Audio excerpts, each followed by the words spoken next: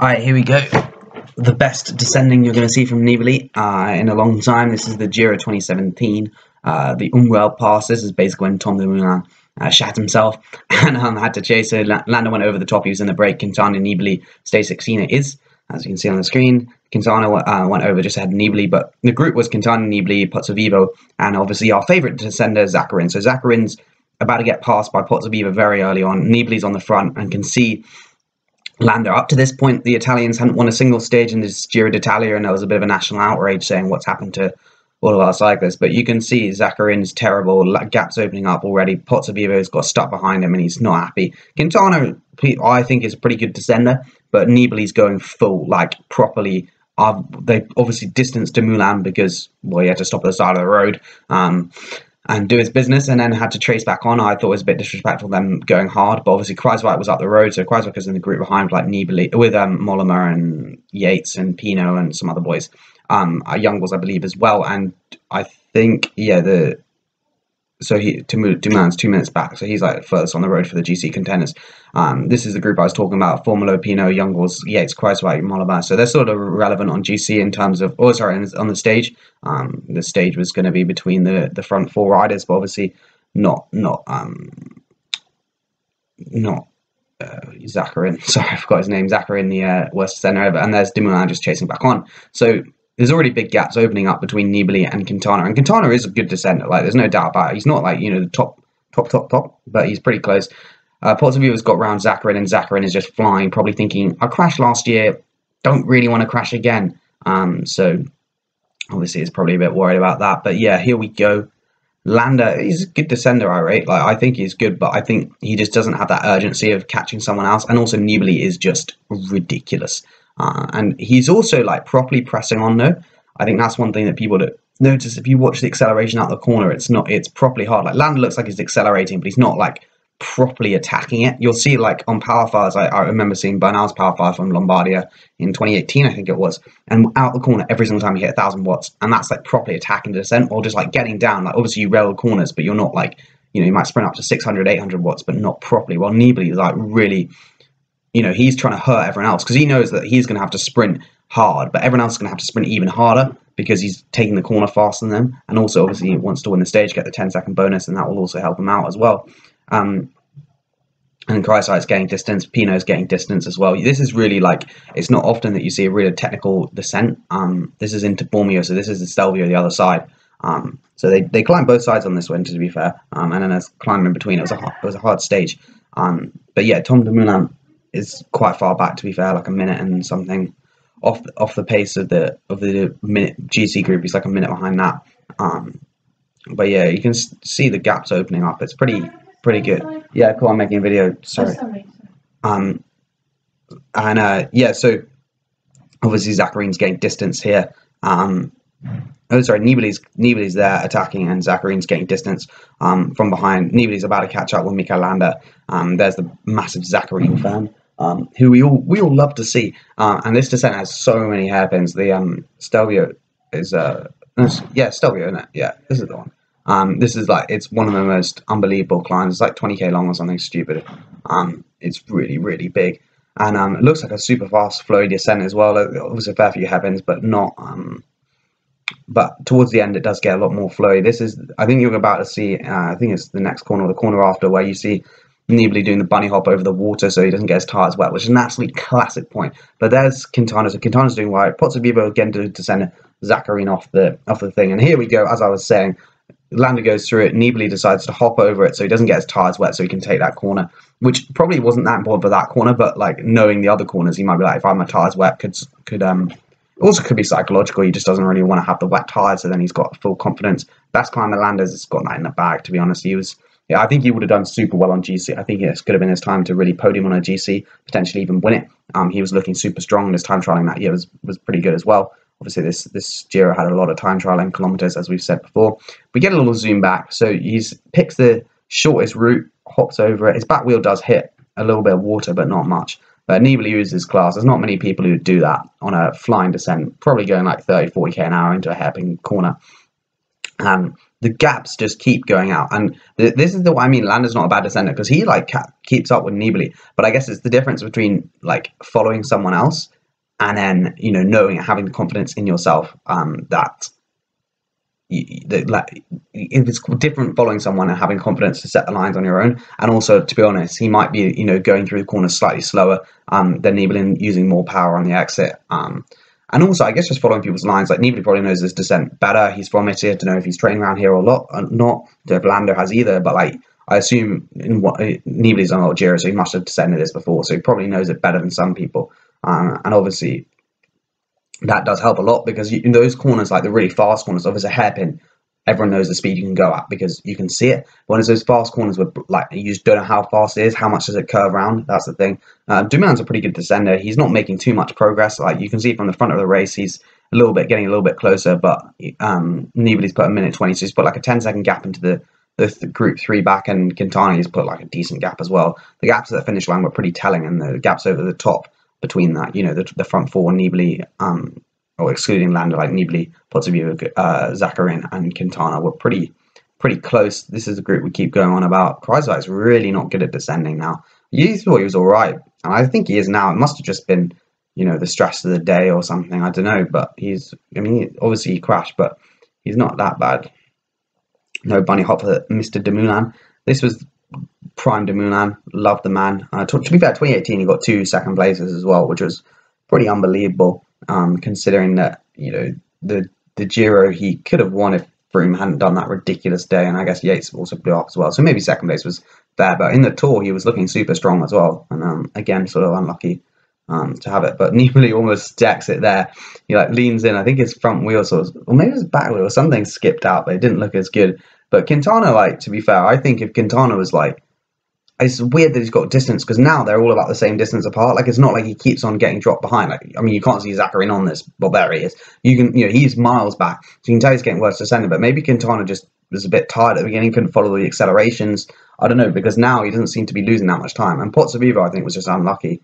Here we go with a bit of a replay to see what happened. Watch Nibali's front wheel sort of checks in, and I think, I don't know, realised he was going a bit too fast, I'm not sure, but it looks really nice, this road, because it's like obviously unbelievably smooth, but also just most of the corners are banked as well, which is obviously pretty good. It means you can go a little bit faster, no off-camber corners, and Nibali is absolutely railing. Landa looks very calm behind those, so I think, maybe he just didn't know the descent as well, I don't know, but it just seemed odd, because he did have a 5-second gap, and you think, could have held that down, maybe probably longer.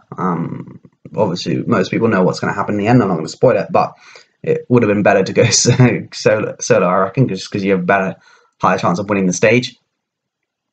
There's Tom Dumoulin again. They keep showing the pink jersey, but he's slightly irrelevant. Like, his time gaps aren't changing really. He's going to keep the pink jersey because he had like a very big advantage, because obviously there would have been 2 time trials now. I don't think he'd been dropped in the mountains yet. So yeah, and then again another little hairpin. Pedaling around the corners pretty early on, he really he is properly good.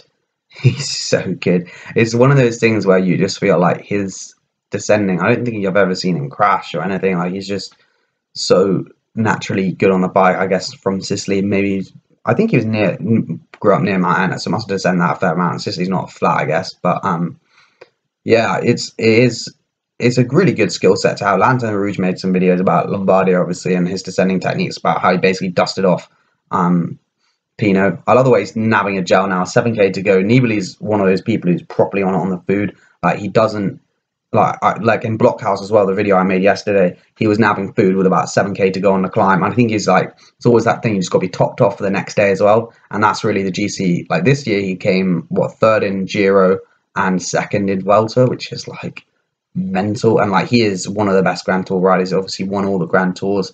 2014, people can say what they want about it, saying Froome crashed out, Contador crashed out, but he put everyone else in the absolute bin on that cobbled stage. That was one of the most unbelievable rides. If I can find that, I'll definitely do a video. I'm a bit of a Nibali fanboy. Do like him. And his old Quintana Netflix documentary on Movistar was very good. Might do a review on it, but 10 out of 10 would recommend to watch. Very interesting. The gaps going out, you can see to the chase group, the 3rd chase group. Here's Zakarin just crying. I mean, what's he doing on the hoods? Like, this is just going to be how you don't descend. I mean, it's just like to be fair, I mean, it's also the gear selection isn't too big a gear. I mean, I think, to be fair, like, he dusts most people off on descents. It's just like when you compare him with like some of the best descenders in the world, obviously he's not going to look great, but I think confidence is a big thing. Jan Hertz got back in. I didn't think that he was in there. This is the Giro that Jan Hurt got the signature for Astana. He was like consistently riding the front group. I think he lost loads of time early on, which is why he didn't get top 10 GC, but like in terms of climbing wise, he was easily up there, top 10 GC. Do rate the gold paint job. This is when everyone rode rim brakes, everyone was class. This is probably golden era cycling for me. Did enjoy it a lot. The races went absolutely mad. Especially the like ones which weren't Sky dominated. Like, obviously I like Sky, but you know, the Giro where it's just like, you know, unfortunately for them, Landa and Thomas crashed out. It was just chaos on most stages.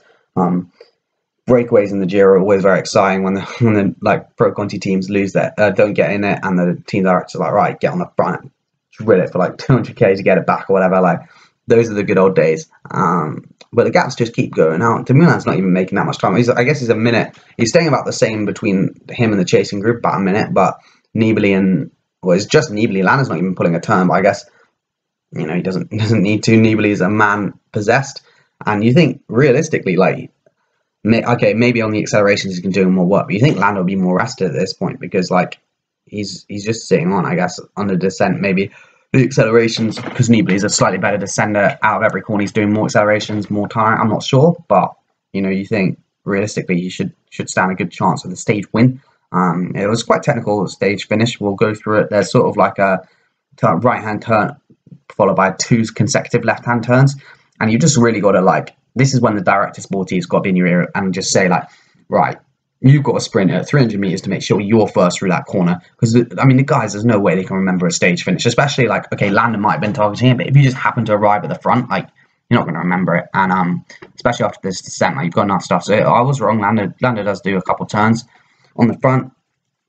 And he won the blue jersey. I think he could have won 3 stages, to be fair. Yeah, I ended up winning the 1, but he was in a lot of breaks. There was one with TJ Van Garderen when he got mugged off by him, which was a scandalous moment in Landa's career, I reckon.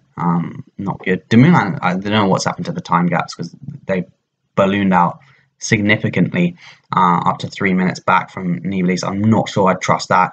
Zacharine, I mean, I don't really know what's going on with the old man. You think that he'd do a Thibaut Pinot and just spend the whole off-season just learning how to descend, because genuinely he would be a complete GC contender. Obviously, he's got 3rd in the world, so he got 3rd in the world this year, to be fair. So the 2 of the podium were doing pretty well in the Giro, and that's, you know, generally how it is. But yeah, Landa's pretty solid, but maybe doesn't have the same confidence compared to Nibali. But we're starting to get into Bormio, which is the bottom of the climb, bottom of the old Mortarolo. I can never remember. No, this is a Stelvio, isn't it?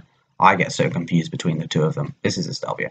But yeah, so towards the bottom of this beautiful climb, the hairpins are starting to come a bit more. This is where you think Nibali is probably on the back. I mean, I guess they can't wait out. Quintana could get back in, but you'd think, you know, Quintana's would have to chase for 10 seconds or 15 seconds to get back on. So you think that could tire him out. Here's Zacharine doing some questionable hairpin cornering. On the hoods, we just don't know why he's doing that. Let's see some controversy. What's going on here? Right, maybe he's got cramp. Not quite sure what that's supposed to mean, but cheers Giro for putting it in. We do love that thing. So here we go. This is the technical finale I was talking about. So it's barrier section. Got a right-hand corner. You think Landa's leading out. This should be good because it is very technical. So still downhill. I mean, like, Nibali's obviously laying off into the corners, trying to save energy because he knows that he can take this corner probably faster than Mikel Landa. You can see the corner, the angles they take, the pedals they take. Like, Nibali does have more, went around that corner faster. But to be fair, Landa's keeping the gap. We've now got a helicopter shot. I don't know what's going on, but the end is very technical. 1.7 kilometers to go. I thought we were further into the barrier section. I don't know why that barrier's from like 1.7k out, but Nibali is still second wheel, just chilling out behind old Mikel Landa. And this is where I think Landa should have just sort of stopped pedaling, because realistically, like, Quintana, like, he wants to put time into Quintana, old Nibali, and he probably should have forced him in. Or if he is going to lead from the front, then he definitely should have figured out what the finale was, because you can see, I mean, it's not tight now, but it does start to tighten up. And realistically, there was a couple errors that old Mikel Landa is about to do. So around this corner, he takes it first, which I thought was good. We're going to skip over to the fixed view cameras, I reckon, in about 100 meters. So he's still leading the corner, leading, good, good, good. Gets around the next corner, again, you can see pretty technical. So he's starting to sprint, which is fair enough, start to sprint, but then he does the absolute cardinal sin in a minute around this corner. So he knows where he is, he knows where he is, he knows where he is, he's got him on the barriers, and it's like, it's all looking good, it's all looking good, and then he has this left-hand corner, and then they're about to turn right, I reckon, and this is when we see Nibali go up on the inside, take the corner faster than him, and then cheerio. So there's the one right-hand corner. This is the last one, 450 meters to go. Landa's looking like, why is he not on the right-hand side of the barriers, stopping Nibali coming up? But Nibali's still just biding his time, biding his time. I know Landa is just, yeah, I don't really get it, to be honest, because he's got one right-hand corner to go, and again, he's just doesn't really close the gate. And then another right-hand corner round here. And then into the finale. Sorry, this is so many corners, and Nibali gets him on the inside, and it's a bit like, I guess it's pretty confusing. When even myself got confused in the finale, but I just think, yeah, Landa didn't really defend very well. Quintana comes quite far back, so they had a decent gap on him. But yeah, I mean, the main thing was that, not the stage finish. Obviously, Nibali did well dusting off Landa. Zacharine hasn't crashed yet, so well done to the old man. I don't know what's happened to Pozzovivo. Oh, yeah, here's Pozzovivo. But everyone else finished pretty far back. So anyway, cheers for watching. Hope you did enjoy this sort of clinic on descending from old Vincenzo Nibali.